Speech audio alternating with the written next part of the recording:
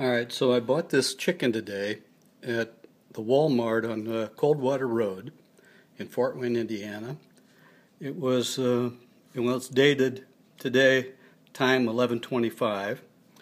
It took me about an hour to get home. I took out the pieces that I thought I could eat, put them in the microwave to warm them up, and lo and behold, this is the end result. This burnt piece of chicken was allegedly one of the breasts. I got a neck, which I've never had before. Most of everything you see here has either been overcooked or just let out the set. I'm not real sure. It's just a real mystery.